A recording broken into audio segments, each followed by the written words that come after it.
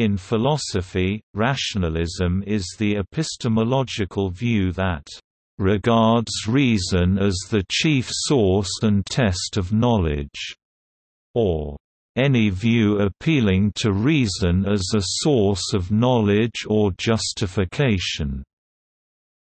More formally, rationalism is defined as a methodology or a theory in which the criterion of the truth is not sensory but intellectual and deductive. In an old controversy, rationalism was opposed to empiricism, where the rationalists believed that reality has an intrinsically logical structure. Because of this, the rationalists argued that certain truths exist and that the intellect can directly grasp these truths. That is to say, rationalists asserted that certain rational principles exist in logic, mathematics, ethics, and metaphysics that are so fundamentally true that denying them causes one to fall into contradiction. The rationalists had such a high confidence in reason that empirical proof and physical evidence were regarded as unnecessary to ascertain certain truths. In other words, there are significant ways in which our concepts and knowledge are gained independently of sense experience. Different degrees of emphasis on this method or theory lead to a range of rationalist standpoints, from the moderate position, that reason has precedence over other ways of acquiring knowledge, to the more extreme position that reason is the unique path to knowledge. Given a pre-modern understanding of reason, rationalism is identical to philosophy, the Socratic life of inquiry, or the zetetic, skeptical, clear interpretation of authority, open to the underlying or essential cause of things as they appear to our sense of certainty. In recent decades, Leo Strauss sought to revive classical political rationalism as a discipline that understands the task of reasoning, not as foundational, but as maieutic. In politics, rationalism, since the Enlightenment, historically emphasized a politics of reason, centered upon rational choice, utilitarianism, secularism, and irreligion. The latter aspect's antitheism was later softened by the adoption of pluralistic methods practicable regardless of religious or irreligious ideology. In this regard, the philosopher John Cottingham noted how rationalism, a methodology, became socially conflated with atheism, a worldview. In the past, particularly in the 17th and 18th centuries, the term «rationalist» was often used to refer to free thinkers of an anti-clerical and anti-religious outlook, and for a time the word acquired a distinctly pejorative force. Thus in 1670 Sanderson spoke disparagingly of «a mere rationalist», that is to say in plain English an atheist of the late edition. The use of the label «rationalist» to characterize a world outlook which has no place for the supernatural is becoming less popular today. Terms like «humanist» or «materialist» seem largely to have taken its place. But the old usage still survives.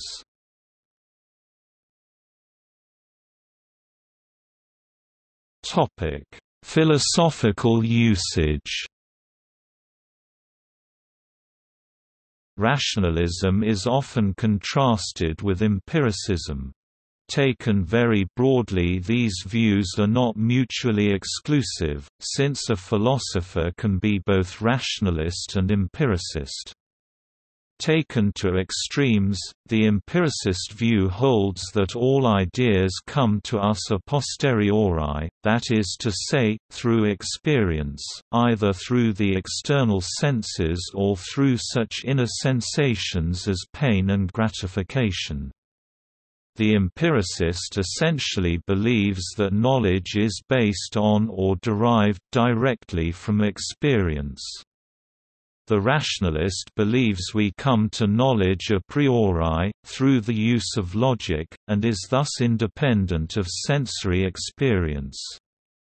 In other words, as Galen Strawson once wrote, "You can see that it is true just lying on your couch.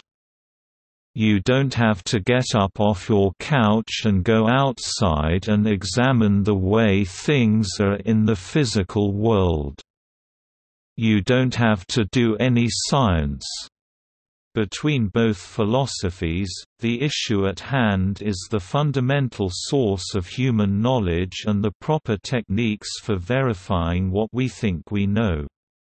Whereas both philosophies are under the umbrella of epistemology, their argument lies in the understanding of the warrant, which is under the wider epistemic umbrella of the theory of justification.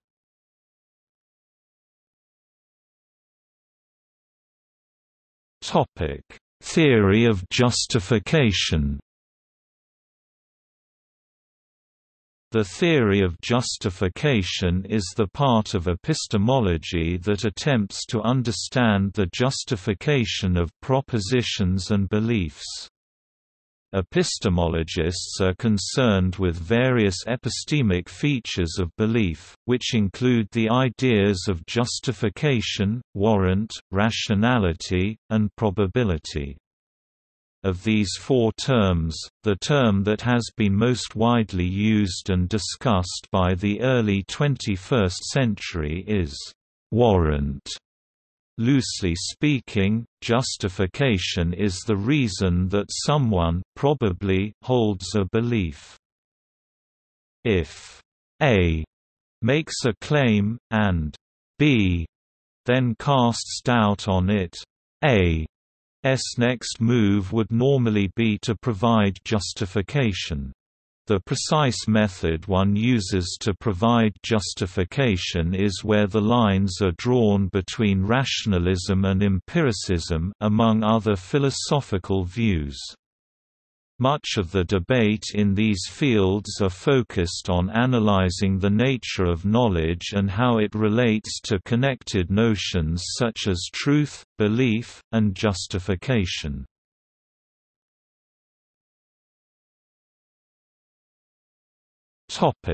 Thesis of rationalism. At its core, rationalism consists of three basic claims. For one to consider themselves a rationalist, they must adopt at least one of these three claims: the intuition, deduction thesis, the innate knowledge thesis, or the innate concept thesis. In addition, rationalists can choose to adopt the claims of indispensability of reason and/or the superiority of reason, although one can be a rationalist without adopting either thesis.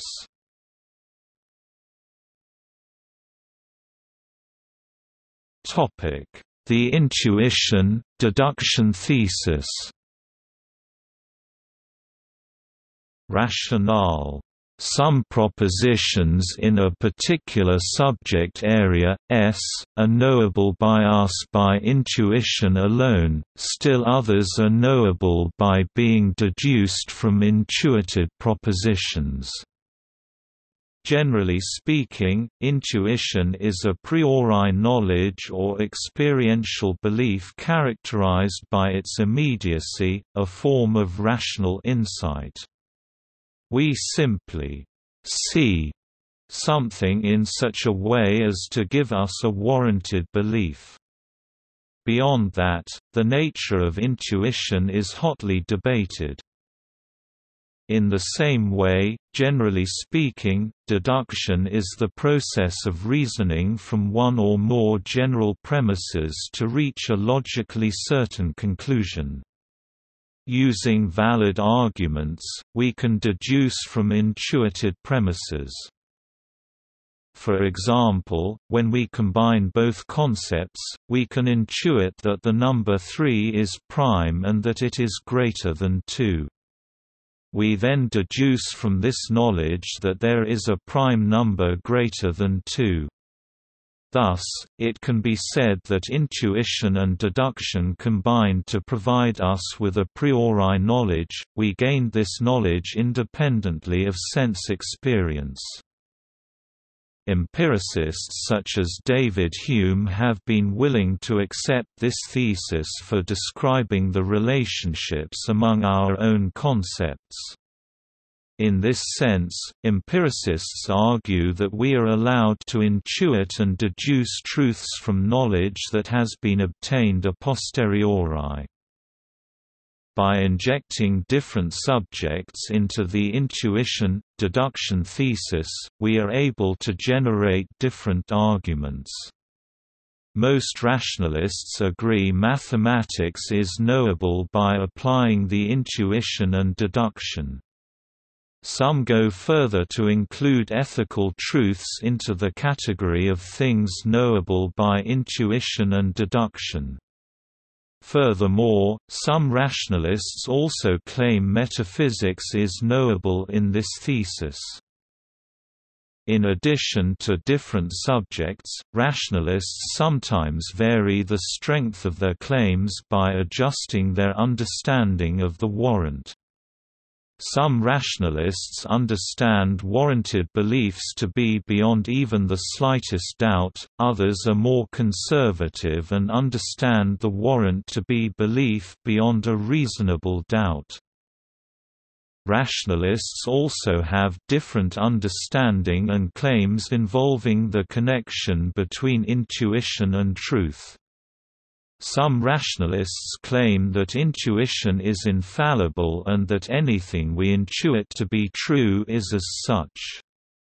More contemporary rationalists accept that intuition is not always a source of certain knowledge, thus allowing for the possibility of a deceiver who might cause the rationalist to intuit a false proposition in the same way a third party could cause the rationalist to have perceptions of non-existent objects.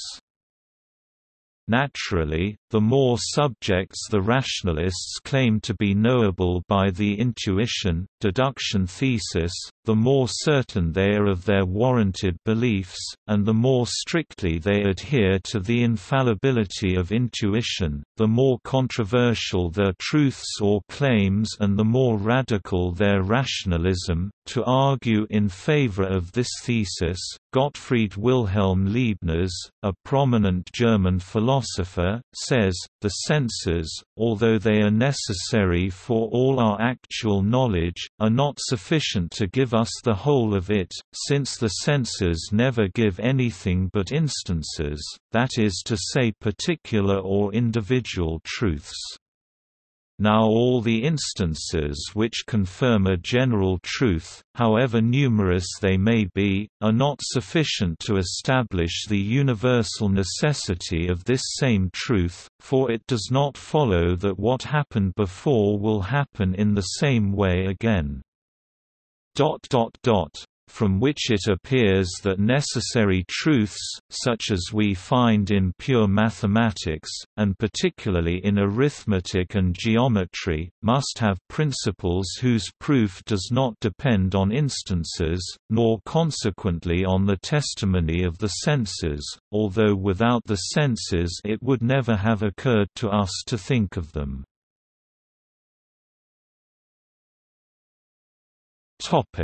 The innate knowledge thesis. Rationale. We have knowledge of some truths in a particular subject area, S, as part of our rational nature.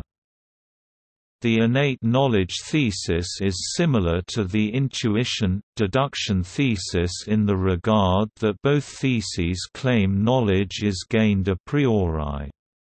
The two theses go their separate ways when describing how that knowledge is gained. As the name, and the rationale, suggests, the innate knowledge thesis claims knowledge is simply part of our rational nature. Experiences can trigger a process that allows this knowledge to come into our consciousness, but the experiences don't provide us with the knowledge itself. The knowledge has been with us since the beginning and the experience simply brought into focus, in the same way a photographer can bring the background of a picture into focus by changing the aperture of the lens. The background was always there, just not in focus. This thesis targets a problem with the nature of inquiry originally postulated by Plato in Meno. Here, Plato asks about inquiry: how do we gain knowledge of a theorem in geometry? We inquire into the matter. Yet, knowledge by inquiry seems impossible. In other words, if we already have the knowledge, there is no place for inquiry. If we lack the knowledge, we don't know what we are seeking and cannot recognize it when we find it. Either way, we cannot gain knowledge of the theorem by inquiry. Yet, we do know some theorems. The innate knowledge thesis offers a solution to this paradox. By claiming that knowledge is already with us, either consciously or unconsciously, a rationalist claims we don't really learn things in the traditional usage of the word, but rather that we simply bring to light what we already know.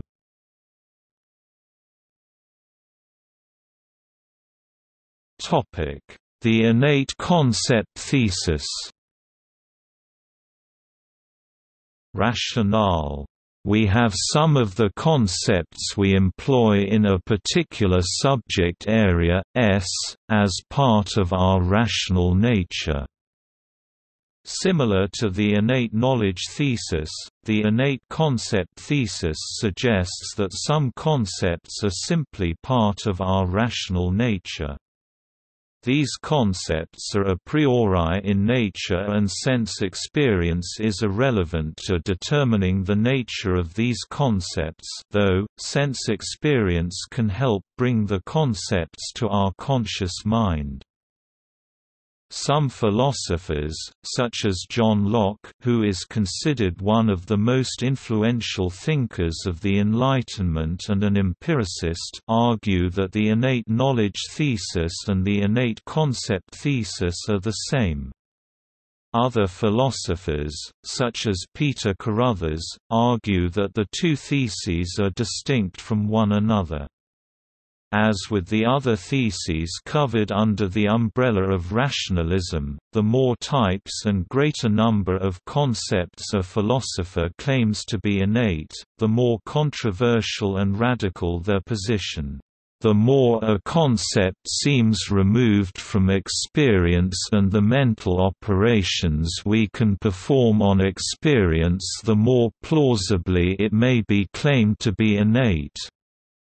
Since we do not experience perfect triangles but do experience planes, our concept of the former is a more promising candidate for being innate than our concept of the latter. In his book, Meditations on First Philosophy, René Descartes postulates three classifications for our ideas when he says, "Among my ideas, some appear to be innate, some to be adventitious, and others to have been invented by me. My understanding of what a thing is, what truth is, and what thought is, seems to derive simply from my own nature.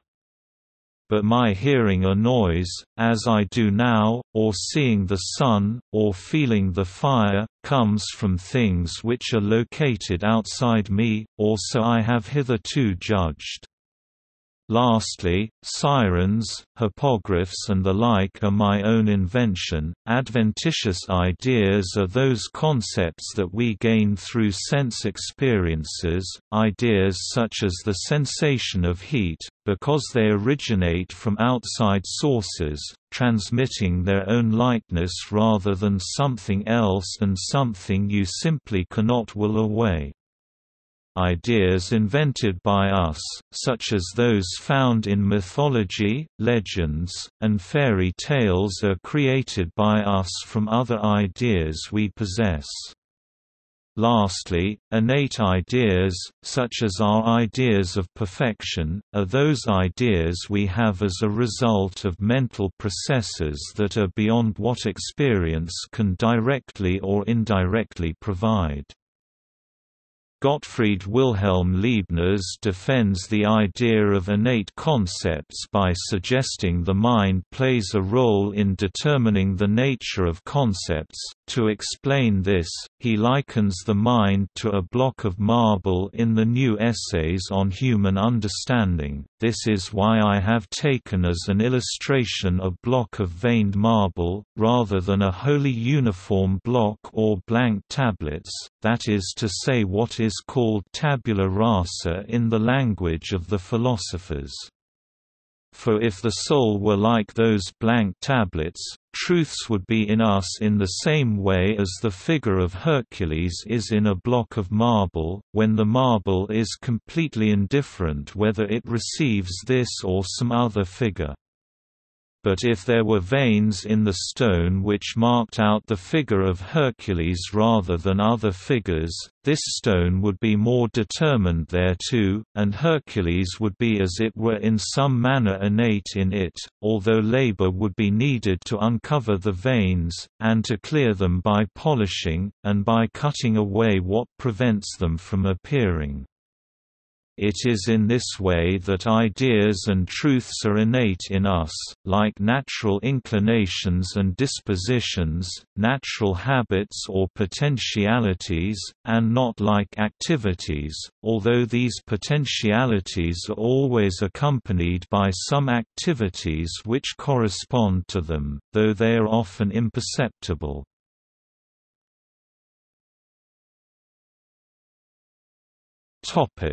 The other two theses. The three aforementioned theses of intuition, deduction, innate knowledge, and innate concept are the cornerstones of rationalism. To be considered a rationalist, one must adopt at least one of those three claims. The following two theses are traditionally adopted by rationalists, but they aren't essential to the rationalist's position.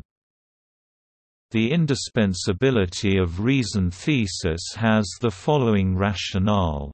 The knowledge we gain in subject area, S, by intuition and deduction, as well as the ideas and instances of knowledge in S that are innate to us, could not have been gained by us through sense experience. In short, this thesis claims that experience cannot provide what we gain from reason. The superiority of reason thesis has the following rationale. The knowledge we gain in subject area S by intuition and deduction or have innately is superior to any knowledge gained by sense experience. In other words, this thesis claims reason is superior to experience as a source for knowledge. In addition to the following claims, rationalists often adopt similar stances on other aspects of philosophy. Most rationalists reject skepticism for the areas of knowledge they claim are knowable a priori. Naturally, when you claim some truths are innately known to us, one must reject skepticism in relation to those truths. Especially for rationalists who adopt the intuition-deduction thesis, the idea of epistemic foundationalism tends to crop up. This is the view that we know some truths without basing our belief in them on any others, and that we then use this foundational knowledge to know more truths.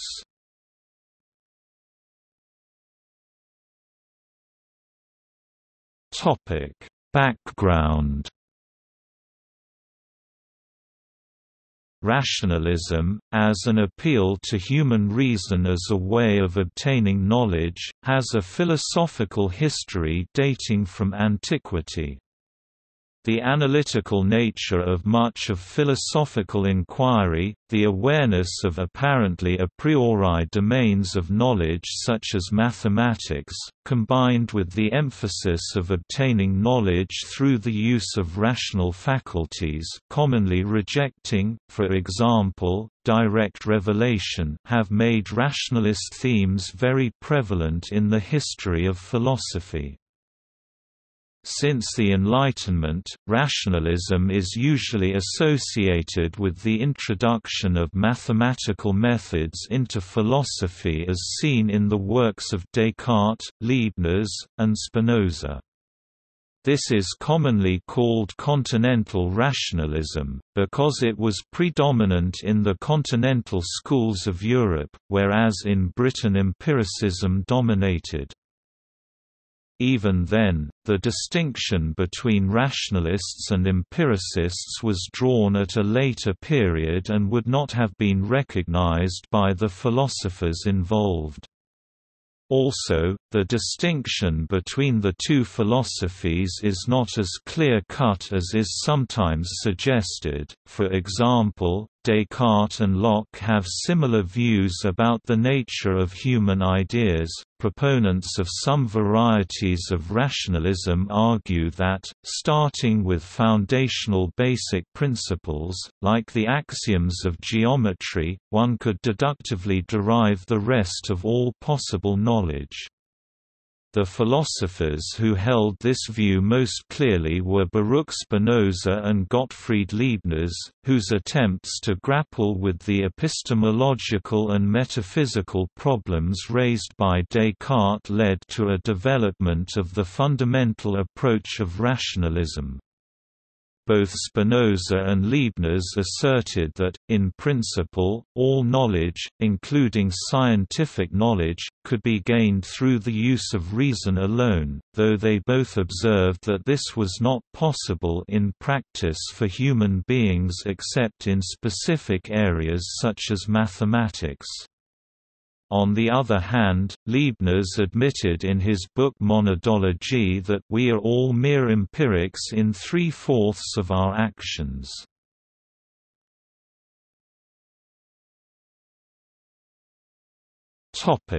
History.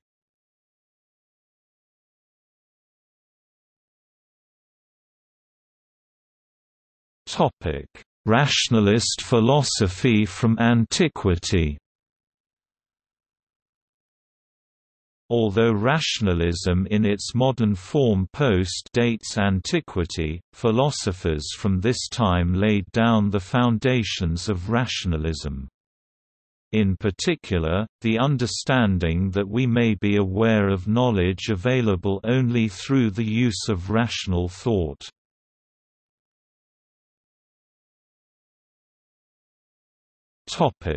Ajita Kesakambali, 600 BCE.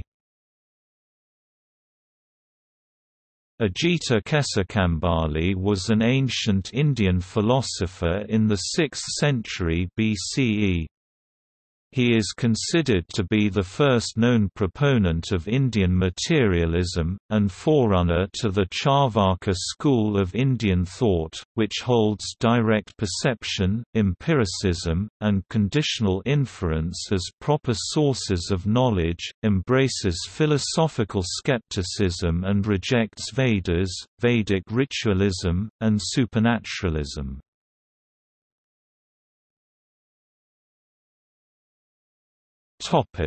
Pythagoras 570 to 495 BCE.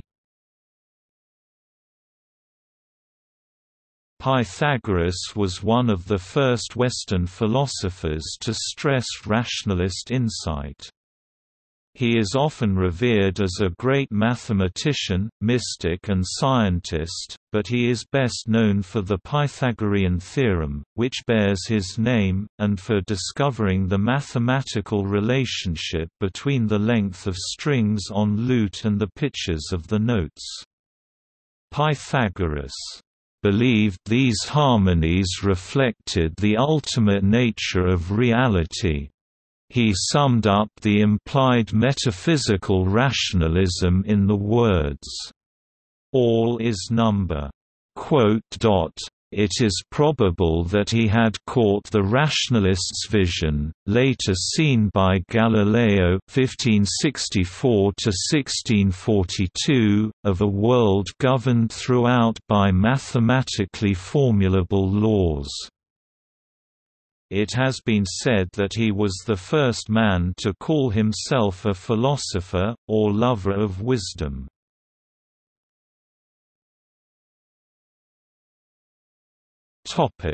Plato 427 to 347 BCE. Plato held rational insight to a very high standard, as is seen in his works such as Meno and the Republic. He taught on the theory of forms, or the theory of ideas, which asserts that the highest and most fundamental kind of reality is not the material world of change known to us through sensation, but rather the abstract, non-material, but substantial, world of forms, or ideas. For Plato, these forms were accessible only to reason and not to sense. In fact, it is said that Plato admired reason, especially in geometry, so highly that he had the phrase, "Let no one ignorant of geometry enter," inscribed over the door to his academy.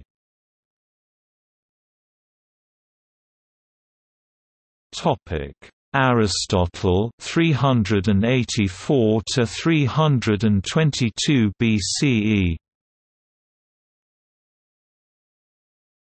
Aristotle's main contribution to rationalist thinking was the use of syllogistic logic and its use in argument. Aristotle defines syllogism as a discourse in which certain specific things having been supposed, something different from the things supposed results of necessity because these things are so. Despite this very general definition, Aristotle limits himself to categorical syllogisms which consist of three categorical propositions in his work Prior Analytics. These included categorical modal syllogisms.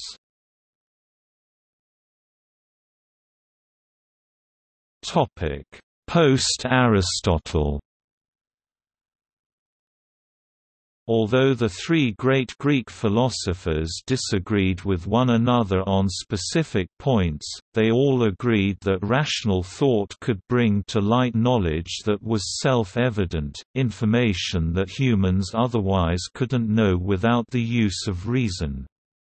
After Aristotle's death, Western rationalistic thought was generally characterized by its application to theology, such as in the works of Augustine, the Islamic philosopher Avicenna and Jewish philosopher and theologian Maimonides. One notable event in the Western timeline was the philosophy of Thomas Aquinas, who attempted to merge Greek rationalism and Christian revelation in the 13th century.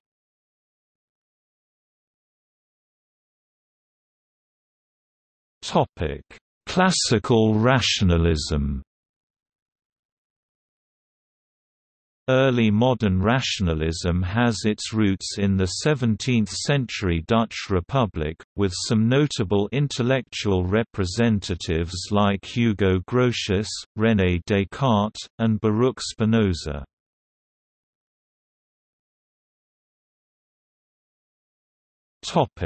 René Descartes (1596–1650). Descartes was the first of the modern rationalists and has been dubbed the «father of modern philosophy». Much subsequent Western philosophy is a response to his writings, which are studied closely to this day. Descartes thought that only knowledge of eternal truths, including the truths of mathematics, and the epistemological and metaphysical foundations of the sciences, could be attained by reason alone. Other knowledge, the knowledge of physics, required experience of the world, aided by the scientific method. He also argued that although dreams appear as real as sense experience, these dreams cannot provide persons with knowledge. Also, since conscious sense experience can be the cause of illusions, then sense experience itself can be doubtable.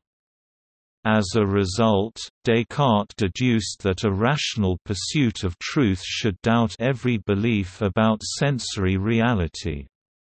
He elaborated these beliefs in such works as Discourse on Method, Meditations on First Philosophy, and Principles of Philosophy. Descartes developed a method to attain truths according to which nothing that cannot be recognized by the intellect or reason can be classified as knowledge.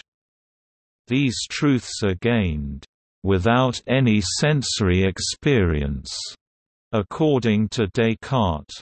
Truths that are attained by reason are broken down into elements that intuition can grasp, which, through a purely deductive process, will result in clear truths about reality. Descartes therefore argued, as a result of his method, that reason alone determined knowledge, and that this could be done independently of the senses. For instance, his famous dictum, cogito ergo sum, or I think, therefore I am, is a conclusion reached a priori, i.e., prior to any kind of experience on the matter.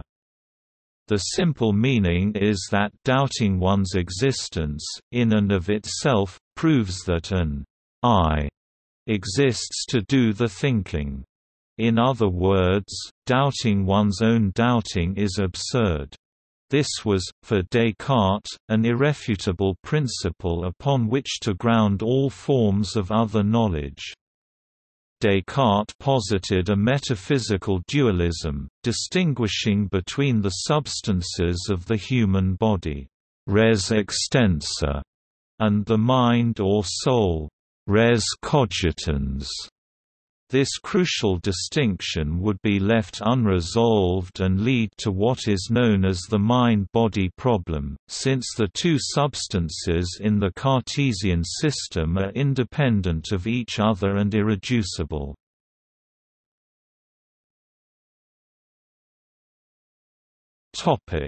Baruch Spinoza (1632–1677).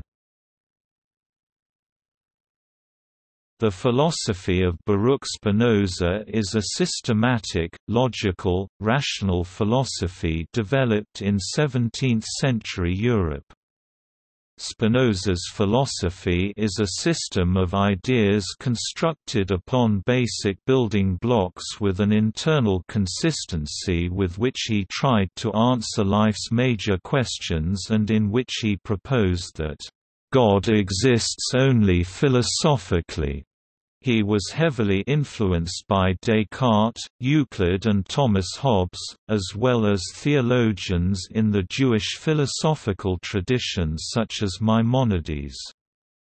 But his work was in many respects a departure from the Judeo-Christian tradition.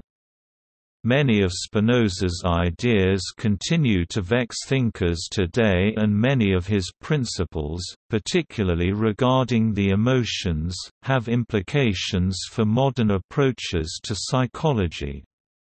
To this day, many important thinkers have found Spinoza's geometrical method difficult to comprehend. Goethe admitted that he found this concept confusing. His magnum opus, Ethics, contains unresolved obscurities and has a forbidding mathematical structure modeled on Euclid's geometry. Spinoza's philosophy attracted believers such as Albert Einstein and much intellectual attention.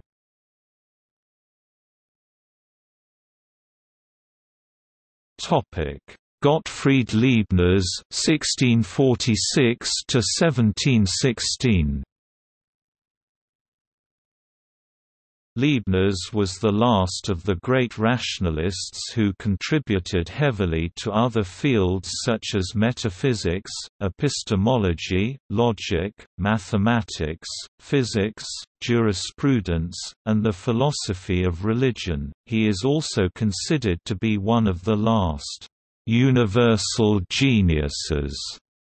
He did not develop his system, however, independently of these advances. Leibniz rejected Cartesian dualism and denied the existence of a material world. In Leibniz's view, there are infinitely many simple substances, which he called monads, possibly taking the term from the work of Anne Conway. Leibniz developed his theory of monads in response to both Descartes and Spinoza, because the rejection of their visions forced him to arrive at his own solution.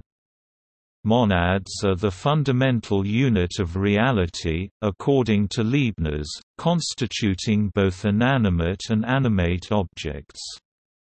These units of reality represent the universe, though they are not subject to the laws of causality or space, which he called well-founded phenomena. Leibniz, therefore, introduced his principle of pre-established harmony to account for apparent causality in the world.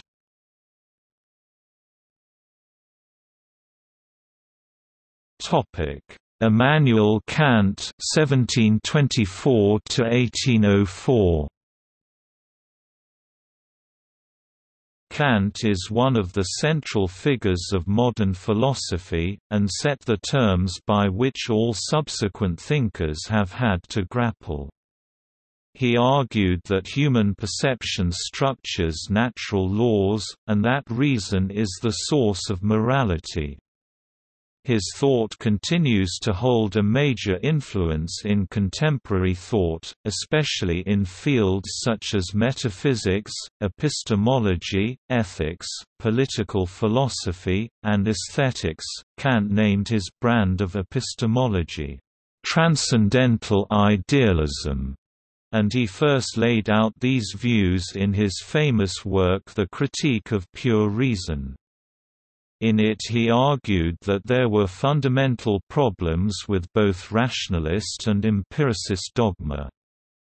To the rationalists he argued, broadly, that pure reason is flawed when it goes beyond its limits and claims to know those things that are necessarily beyond the realm of all possible experience, the existence of God, free will, and the immortality of the human soul. Kant referred to these objects as the thing in itself, and goes on to argue that their status as objects beyond all possible experience by definition means we cannot know them. To the empiricist he argued that while it is correct that experience is fundamentally necessary for human knowledge, reason is necessary for processing that experience into coherent thought. He therefore concludes that both reason and experience are necessary for human knowledge. In the same way, Kant also argued that it was wrong to regard thought as mere analysis. In Kant's views, a priori concepts do exist, but if they are to lead to the amplification of knowledge, they must be brought into relation with empirical data.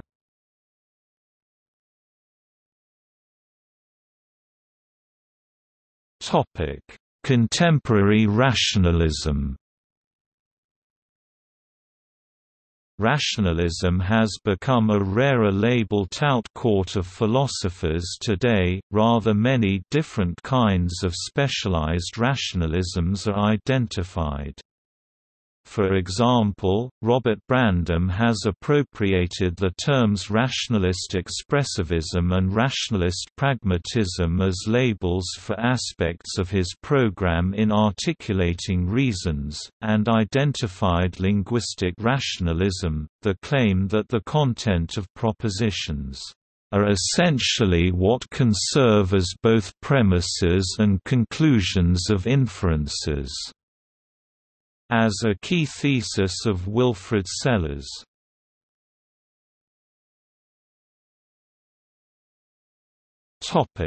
Criticism. Rationalism was criticized by William James for being out of touch with reality. James also criticized rationalism for representing the universe as a closed system, which contrasts to his view that the universe is an open system. See also